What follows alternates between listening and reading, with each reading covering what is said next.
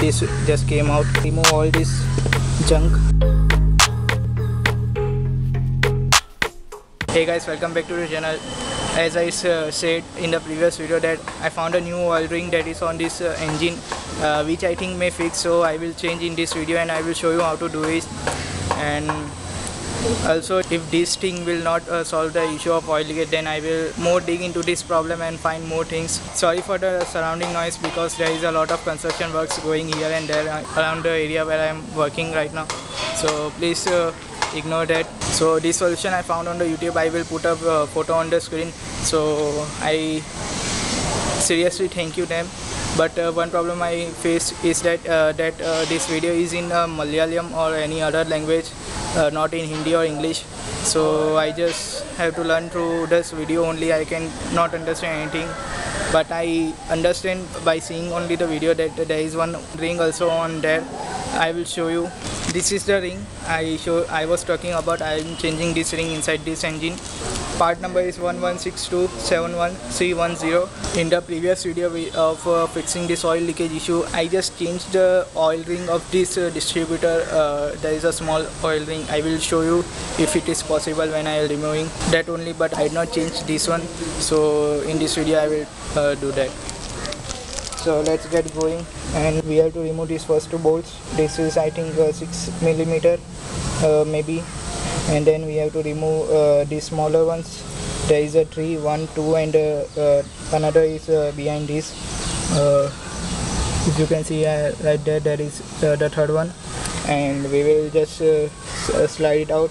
And this is the adapter plate which has also been slide out, and there is a oil ring in here. This oil ring provides the seal between these two parts, and I think there is a leakage in this between these two parts only, so we will solve this today. So first of all, we'll remove this spark plug wires. So just push out them from the distributor. This is the main wire which comes from the electric coil. Just keep it aside like that.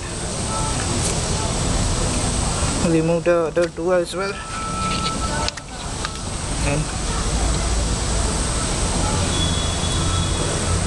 keep it aside this one also. So we have the clear area right here now, so let's start removing. We need a 12mm socket and the extension, and just use the ratchet and remove it. Similarly the bottom, so remove this bottom bolt also.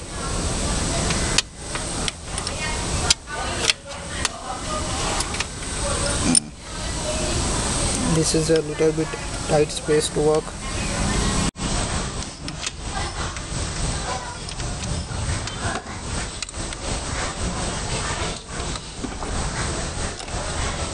Also try not to lose these washers, because this is the distributor and this is the timing assembly with which we can adjust the timing of the spark that can happen inside the combustion. So this is an important part, so keep it at a safe place. Same goes with the lower bolt also. So this is a lot of oil. As you can see, the oil is coming on my hand right now. If I just wiggle it out, then it will come out of this part.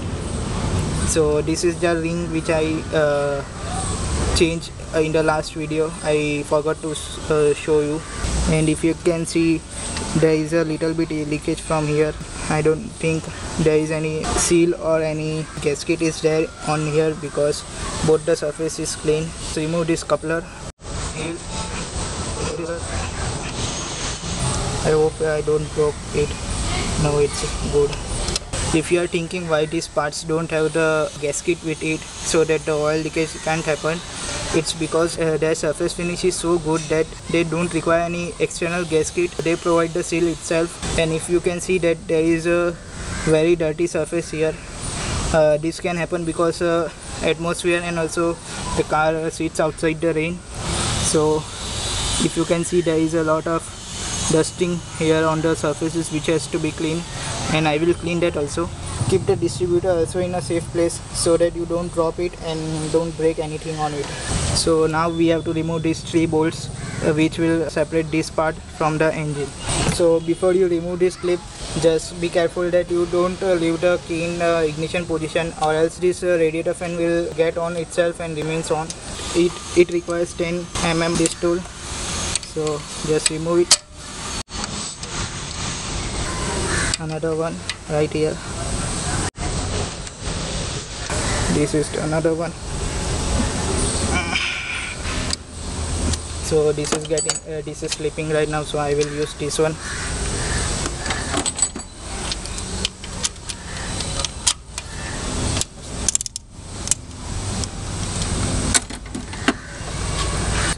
If the tool starts to slip on this bolt, then stop it right there. Don't use it too much.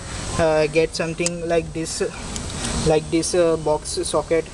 In India it is called box socket. This will grab the bolt from all the sides, and that's why it will not slip and it will remove it. If the bolt pattern will be damaged, then it will be difficult to get out, so be careful with that also. So remove all 3 bolts.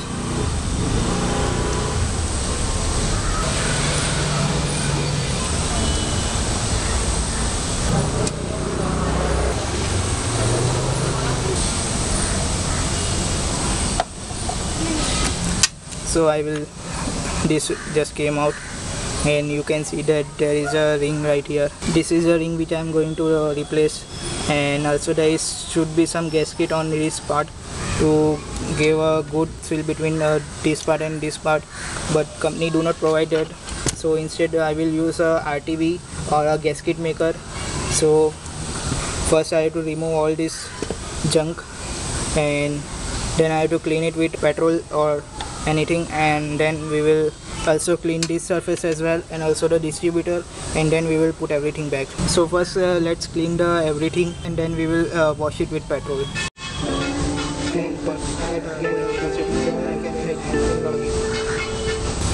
Try to scrape this thing with your hand or a nail. It will come off easily.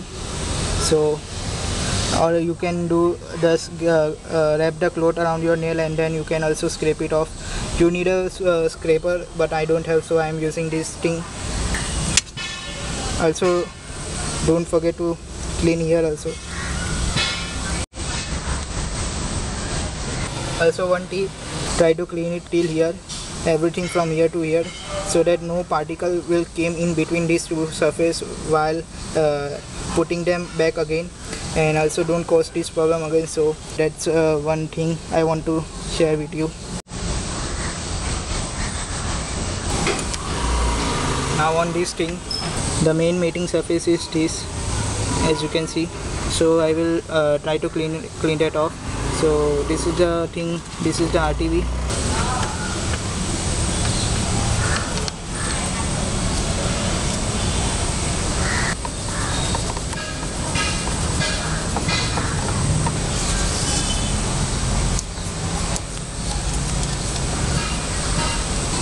So scrape it very goodly. This stuff can get in very small spaces easily. So try to remove it from everywhere. And also this ring, just like that, keep it aside, or you can throw it also. We are not going to use it anymore.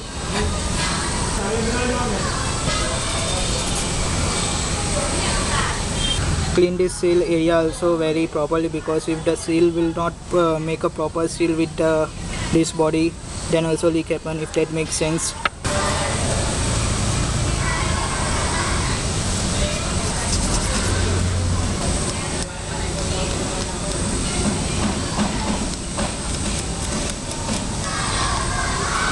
So I have this small container. I have put the petrol inside it, and I have put the part in it.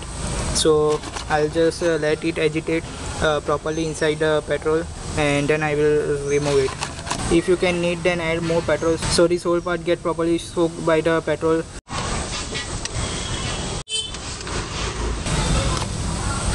I cleaned the surface, this which goes upon this and that area. So This arrangement keep in mind because once we apply the RTV, then we don't have to move this area after setting on it. So we have to put it like this position only, then only we get a proper fit. That's also an important thing about the RTV which we are using. So I also clean the distributor. This part is also clean. This is very smooth right now. I have to just clean it with a clean cloth once, then I will put back it again. And this is the ring which I replaced in the previous video. So that's all it. So let's get back to installing them. I'll show you how to put RTV on the surfaces and also how to put the ring. I'm going to use this high temperature RTV because this is a high temperature area, and so it should have a gasket maker. That's all. You don't have to see look any other stuff. As you can see on this can be used on anything. So first clean this part with a clean cloth, each and everything properly. If you see if these marks are properly leveled or not, you just have to put your nail and slide it across. If you feel anything disturbing, then you have to clean it properly. If not, then just leave it. It's just a mark on this metal, so I am not feeling anything. It is properly very smooth surface. And also clean your hands first, because you don't want to get that clean part again get dirty. This is the new ring. This is the part number. I take this oil from the dipstick, then just put it on this oil ring, so it will lubricate itself and sit inside the gap properly. Take the part and put it like that. So this is fitted. So this is the RTV. You have to just open this up. Don't open with hand because it is a possibility that hand can be dirty, so they gave this pointy thing on it. Just poke it inside and it will create a hole, and put RTV on one of any surface. If you put that, then don't put on it on this thing, and if you put on this thing, then don't put on that. You got the point, right? So I think I will put on this surface. So now I am putting this RTV. Put a good amount of it on it.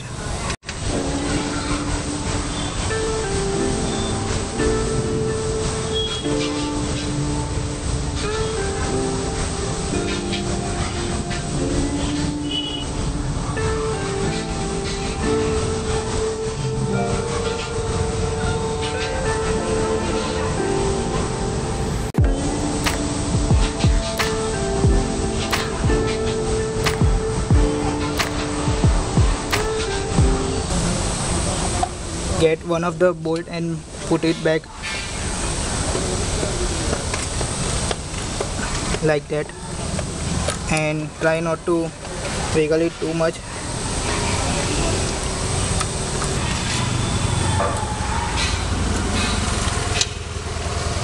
Put other two bolts as well.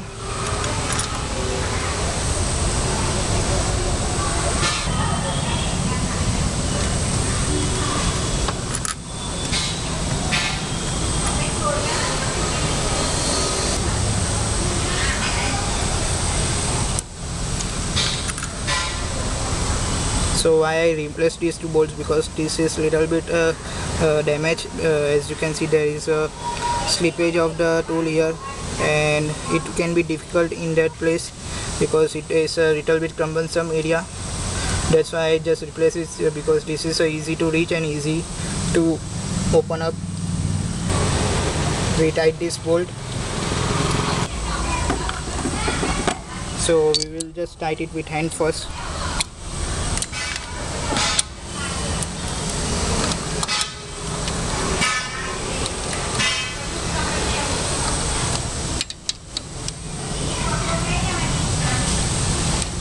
And then we will just tight it with a wrench. Don't tight it too much, just handful.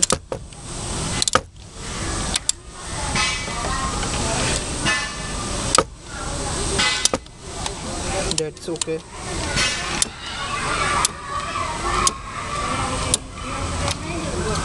That's enough.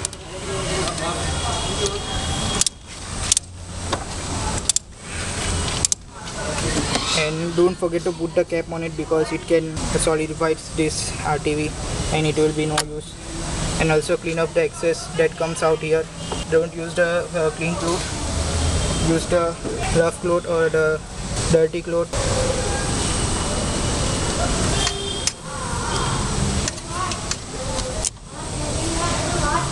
And so that's all about putting the gasket back, and I will see if there is any leakage again. Then I will go back to the garage and I will try to see if the engine block itself is cracked or anything. Then we will see what we can do after that. So let's just put everything back and I will meet you then. So there is this grill like structure which is going to be like that. It will be facing downward and it will be attached like that. So you have to remove this cover to put this back again, because this will control the inside that part here. If you can see the U-shaped part, and it will have to be lined with that engine shaft. So to do that you have to rotate that, and with this cover on you can't able to do that, so you have to remove that also. It's just two bolts like this small, just remove it and you will get that. And then don't tight these two bolts because we have to adjust the timing of that also, and I will show you how to do that also. So now the one thing I forgot to mention, that it is written on the packet of the RTV that join the mating surfaces together and tighten to the desired torque and full cure in 24 hours. So the RTV packet says that the fuel cure of the RTV takes about 24 hours. So we don't have to start the engine anything do with that. Keep it like that for 24 hours. So the timing thing we are going to do tomorrow. But I know the position a little bit as I removed it. So I will just try to set very near to that position, and then I'll just bolt everything down. When you put the spark plug wire again back, then you can just look for the wire number. There is a numbers written on it, like there is a 4, 3, then there will be 2 on this wire also, somewhere on it. Right there is a 2, and obviously this is the 1. So, and also if you can see there is a numbers given on that. There is a 3, 1, 2 and 4. So plug the wire according to the number, then only the firing order will match with the engine running system, and then only the engine will run properly. So you have to put the this is the 3 number wire, as you can see. So I will put in the 3 number hole like that, and there is a 2 written here, and there will be 4 short because this is a 1, 2 and 3, then 4th will be that only. Just plug it in. Then so I will put the 2nd number wire in 2nd number hole, and 4th wire number in 4th number hole. So this is how it's done. So now I tied everything up. This is everything buttoned up, everything is tight. I have to just check the timing back tomorrow, but after 6 p.m. because I applied this at 5:30, so after 24 hours is 5:30 p.m. tomorrow, but I will check for 6 just for better precaution. And till then I will not start the engine at all. I will let it cure properly so that it pack properly and oil will not leak back again. So that's with all this process, and I'll see you tomorrow. We will start the car and adjust the timing. So this is the next day after 24 hours. I will start the car, and we will see if the timing is off, then we will adjust it, and I will top up the engine oil, because in this process there little bit oil just came out of the engine, and I think due to leakage the oil is already low, and after doing this process it's become more low. So I will just add a little bit. I bring the oil with me, so I will show that also. Let's start the engine.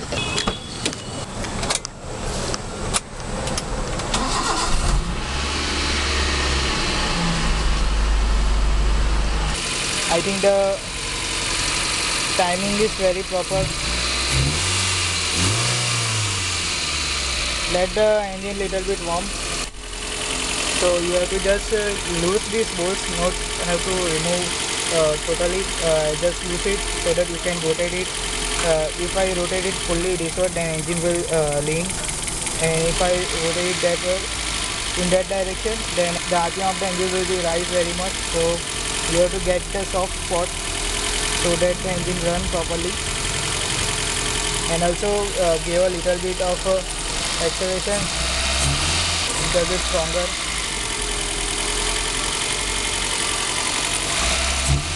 This is proper. I'll just go a little bit more,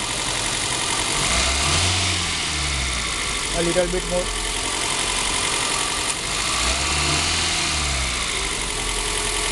Like that, that is the sweet spot. I think this will work for me.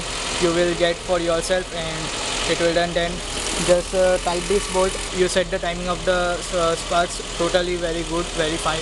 So let me tight the bolts first. Tight the bolt carefully so that the setting you made doesn't get changed.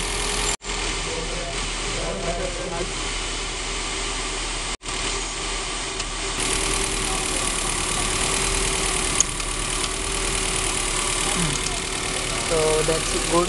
Just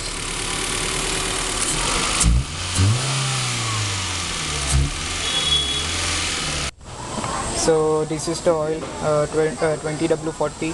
There is a very good science behind these numbers. If you know, then let me know in the comment section. I will make a separate video explaining how these numbers works and what type of oil you will need. So I will top up the oil. So to know how much oil, just first remove the dipstick, then clean it, and then again insert it. So I first get the cloth. First remove the dipstick, then clean it with the cloth, because as we run the engine the oil is splattering inside and the dipstick will show more than full. So first clean it, then again reinsert the dipstick and then remove it again. So that's the oil. So it is a half, so I have to fold till this line. So I will add some oil. So put it back again. So one thing you have to very carefully, you have to do not add more oil than that top line. If you add it, then you have to remove it. So just add little bit, check it, add little bit and check it and get it done. If you like this video, if you gain some knowledge at least, then please like the video, share it with your friends, and please subscribe the channel, because I think also I am speaking in English language. Maybe that's also the problem, because people are not watching the video till end. It's just watching a few minutes before and then they leave. So please watch the full video, and if there anything you think I should change or increase or anything, like I know that video quality is not good, sound quality is not good, because I'm using this little small home camera. I will work on it. If you say, comment down in the comment section, I will read every comments, and so that's how we communicate. So, and also you can suggest me on Instagram also if you don't want to comment in YouTube. I know I'm also a little bit OG, I don't comment on every video I watch. So you can also just drop the message in the DM in Instagram. I put the links and everything in the description also, for the Instagram, for my personal Instagram, also the channel's Instagram also. So you can go there also and do the DM me. So that's all. Thanks for watching guys. So see you till next video. Peace out.